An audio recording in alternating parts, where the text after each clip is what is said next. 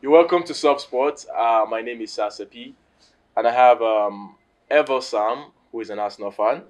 You're welcome. Thank you very Yeah, much. I had to introduce him as an Arsenal fan because today we'll be talking about Arsenal alone.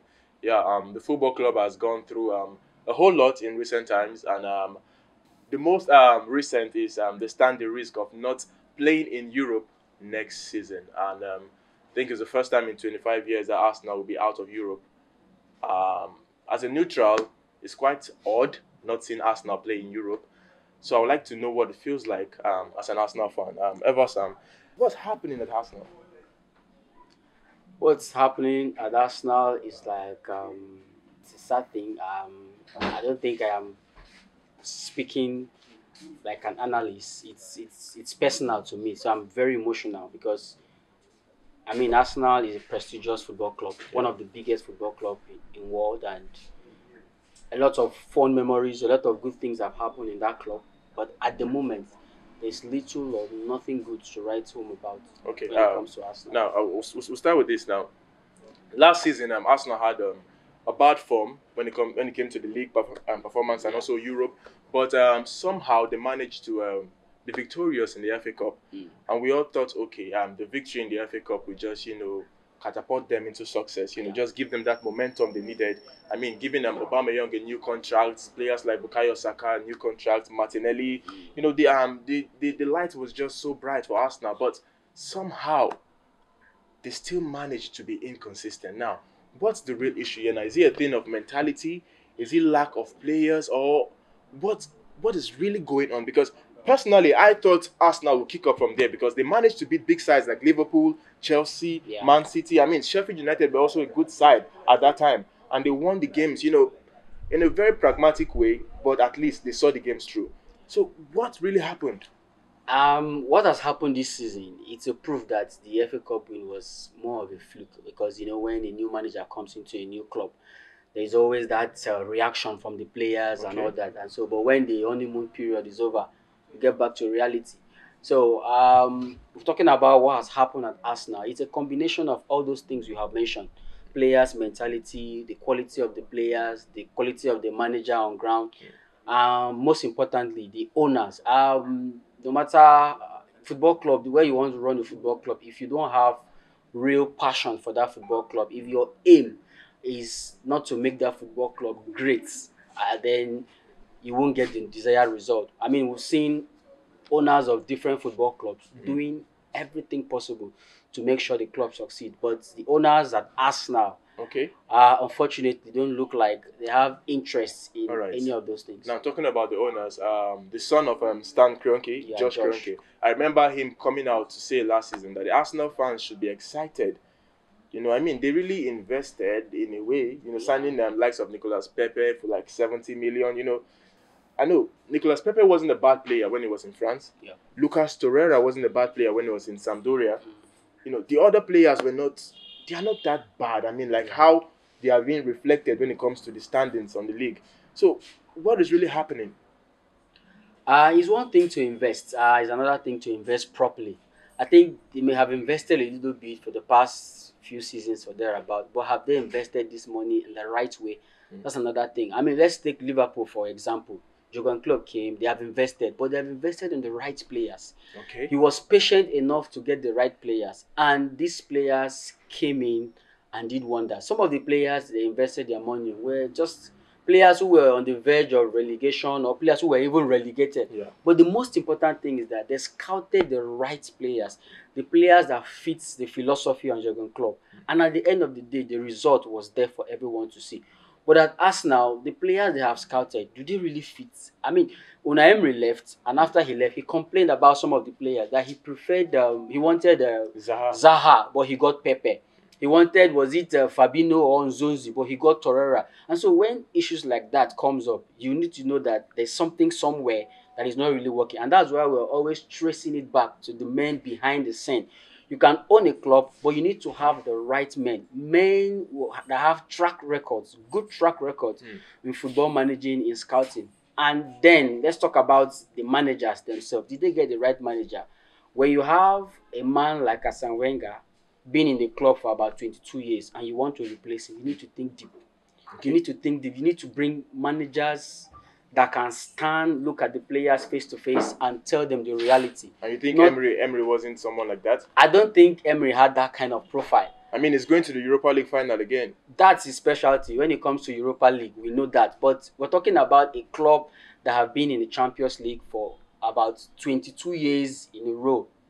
So you will need somebody, a well-established manager, someone who can come and influence a lot of things in the club in general, not just the player. Okay. I want to also not exonerate Arsene Wenger from this issue because I know he has been a great manager, the best manager Arsenal ever had. But Okay. towards the tail end of his career at Arsenal, I think we started observing things that were not very, very good. So you that could see play a him, part. as part of the problem too. Yes, I think he played a little bit of it, but he's been away from the club too long for we to be bringing him back as part of the problem. We're supposed to have gone through the necessary transition period All right. and then move to the next All right. level. Now, Arsene Wenger has been away. Yeah. Let's talk about the person in charge now, Mikel Arteta. You've talked about bringing in someone who is experienced and all, but now Arsenal went all out to get a rookie Yeah. in Mikel Arteta. Now, he won the Community Shield and the FA Cup. Okay, it's good for his CV though, Yes. but consistently, it has been bad. Now, It has been bad. For me, Mikel Arteta looks like a cup manager. I remember a game we lost at the Emirates. It was against Aston Villa, and Arsenal legend Tony Adams made mention of it that Arteta looks like a cup manager. Those managers that knows how to manage and scale through two-legged ties. They'll get through the quarterfinal, semi-final. They will come out on tops and all that at the end of the day. But when it comes to the league, Arsenal have been piss poor. Arsenal have been nothing to write home about this season in the league. Do they get the right manager? I don't think so. The idea behind Arteta was probably looking for an Arsenal man, somebody who knows the club in and out, somebody who could actually get to the academy, somebody who could actually get to other areas of the club. But for me, if you want me to assess Mikel Arteta after 16 months Yeah. in charge, it's a no-no for me. I don't think he has done enough. I don't think he deserves to continue wow. and all that. So So you want him out, yeah? I want him out. Simple as that. Okay. Now Arsenal brought him in. You said something. For someone who knows the club, the academy, and all. But if you even check it, there are very few players who have come up the ranks. I mean, Smith Rowe was even playing in when Emery was there. Yeah. He actually was injured. He had a Yes. back injury and shoulder injury, Yeah. and also Saka was even brought in by Arteta himself hasn't really brought anyone from the academy. Not has at he? all. Not at all. I think that's what we're talking about. The club felt like being an insider. These are some of the things we'll count on him. But unfortunately, the opposite has been the case. I mean, he went as far as bringing players 29, 30 years and above, the likes of William, the likes of Cedric.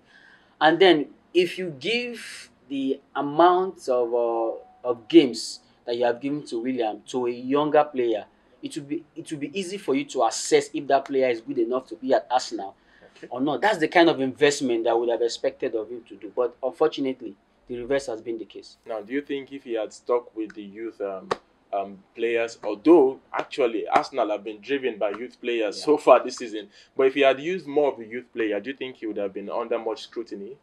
I don't think he would have been under much scrutiny. I mean, the youth players are the ones who, to some extent, saved his job some months ago. Because before that Chelsea game, a lot of fans have been crying for the younger players to be given a chance. He never gave them a chance. It was all about William and all those things. It didn't work out. But the players that saved him, when he brought in Martinelli, brought in Smith Rowe and Saka into the team, there was a change. There was a breath of fresh air. And those young lads were outstanding against Chelsea. That was the turning point for the season. We all thought from there it was going to be forward.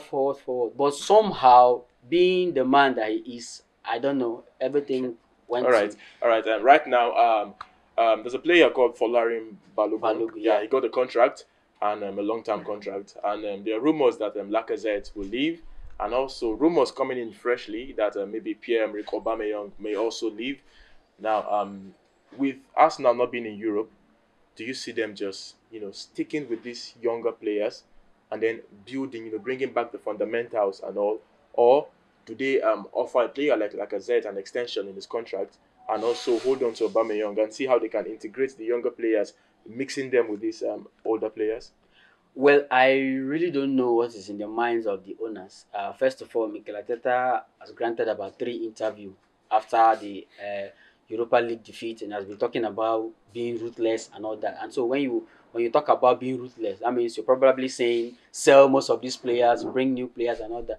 But if the club wants to be ruthless, they will start that ruthlessness from him himself. Are you... And so if you want to move Okay. forward, the first thing to do is to discuss, do we think this man has done enough to continue? And which you don't For think? me, I don't think so. And so where do we go from here? These young players that we're talking about, some of them have been given a contract. You'd expect them to have been a little bit involved. I mean, Lacazette was out, Aubameyang was out, but even at that, Balogun could not make the bench. We've had a lot of players struggling in defense. Ceballos has been very poor this season, and then he has been on and off. Even Partey, who I think is a top quality player, hasn't been that good. You would expect a player like Miguel Aziz to have been given a game or two, to assess these players. But he hasn't done that. And you're here talking about ruthlessness. So where do we even start from? How do we become ruthless when you yourself have not really shown ruthlessness by staying the old players aside and giving some of the younger players a chance? I'll pick an example from one of the London clubs, Chelsea, who are now in the Champions League final. Yeah. And also, they just beat Man City recently. They have been fantastic since the arrival of Thomas Tuchel. Yeah. There's a way they manage in that club. Yeah. I mean, they won their first European trophy, the Champions League, with an interim manager. Yeah. Their Europa League was also with an interim manager, Benitez. Now, they are used to sack and hire. Now, they don't care. The only thing on their minds is how to win. But Arsenal, I think they just want to be all about stability. They just want to go all over the Arsene Wenger trend again. That's why they're trying to give Mikel Arteta more time. Let's give him more time to see how things work. Should the fans just stay back and accept that this is who our club is and just let's be okay with this? Or should they continue to come out in their full force and protest? They have to continue. I mean, you can't see failure and just accept it and go back and rest and say, let's continue like that. Some of the clubs that are the likes of the Nottingham Forest, Leeds United, it was like this. They were big clubs before now, and when things did go their way, probably they felt like we will come back and they rested, and before you knew what was happening. So the fans needs to keep working, if it means protest, whatever the fans needs to do, as long as it's not violent, as long as it's not out of order, as long as whatever they are doing is not illegal, they need to keep bringing out their voice. They need to keep saying things that they need to say to make this club move forward. We can't continue like this. This is embarrassing. If you look at Arsenal's record this season, it's been nothing short of embarrassment. I mean, Arsenal have failed to score. It's How many goals have Arsenal scored at home? 17 or 18 goals at home. Arsenal have failed to score in about 10 games at home. Wow. Arsenal have lost as many games at home like Arsene Wenger. Where will I even start from? This is embarrassing. It's totally unacceptable. Well, take heart. Seriously, I just can't help but to console you because Arsenal, a very big club, popular club, but it's so sad seeing them go down like this. Now, if you were in charge of Arsenal, what would you change? And if you were to change any personnel, who would it be? The first thing to change is the manager. I don't think all the problem relies on the manager. Don't get me wrong. That's not what I'm saying. But at this stage, after assessing what the man has done for 15, 16 months, I think it's proper that you get him out. Okay, and bring an established. Like who? We have managers like Allegri. We have managers like Conte. You have Eric Ten Hag of Ajax. He just won the league once again. He's one of my favorite managers. If you want someone who will continue, who will build this club with a philosophy like Arsene Wenger did, Eric Ten Hag is the man. Arsenal is a club that is built just like Barcelona. They are not a club who just gets any kind of manager. They want someone with a philosophy. They want someone who will come and continue the culture. And so if you want to go back to that Arsene Wenger kind of management again, Eric Ten Hag is the man. But if you want to change the system now and let's say follow the Real Madrid, the Chelsea, where it is about coming in, winning straight up, then you have the likes of Allegri to look up to. So personally, you have Allegri, you have Ten Hag. Yeah. Who do you go for? I became an Arsenal fan because of the philosophy, Arsene Okay. Wenger, and all that. So my pick would be Eric Ten Hag. Even if he doesn't win a trophy for 2 years, but he's If I making the top see four. if I see progress, and I'm sure of it, How do you define progress now for Arsenal? Do you define progress by first of winning all, trophies or making the Champions League? trophies will come, but there are things that you will see that you will know that trophies will come. When the what's it called, Jurgen Klopp took over, you could see the direction. Clearly. Within 2, 3, 4 months, you could see their style of play. You could see what he was trying to do. You could see that they needed personnel in some areas, and so it was easy for him to just replace this, and when the time for the trophy will come, it will come. But when you see a manager who is neither here nor there, playing different formations, today we're trying to play false nine, tomorrow we're playing three at the back, next day we are playing 4-4-2, and so on and so forth. And then a manager who just prefers a particular kind of player for no reason whatsoever, whether that player is delivering or not, that player is a player I brought into the club, so he has to play. Then the future doesn't look bright. All right. I wish we had more time to just talk and talk because there are so many angles we didn't touch. Yeah. But I think we'll leave it here for now because we've said more sad things than interesting things because truly, it's sad where Arsenal are at the moment. Evans, once again, accept my should I say accept my condolences? No, Because- no. because it felt like a funeral for Arsenal Football Club in a way because I mean 3 shots on target against an Unai Emery side. In 180 minutes, no goal on open play. Wow, No. that's the low of lows. I mean, even Chelsea under For, Frank for Lampard a didn't have club things that like has Lacazette, Aubameyang, Pepe, Saka, Smith Rowe, Odegaard, Martinelli, is unacceptable. I mean, Emery didn't have this luxury, but after 38 games, he scored about 74 goals. Arsene Wenger's this last season in charge of Arsenal, he scored 76 goals and thereabout. But after 33 games, we're counting 43 or 44 All right. goals. Well, No. it's sad, No. but I only wish for the best for all Arsenal fans and Arsenal as a football club, and I pray they make the right decision. Rumors of Daniel Ek trying to take over the club. We'll see how things pan out in recent months because we know it's not going to happen in weeks. It's going to take months Yeah, and of possibly maybe a year because it's a serious thing to do. And we'll just see how things go from here. Well, thank you for joining us right here on Soft Sports as we've heard from the Arsenal fan Evals. Thank you.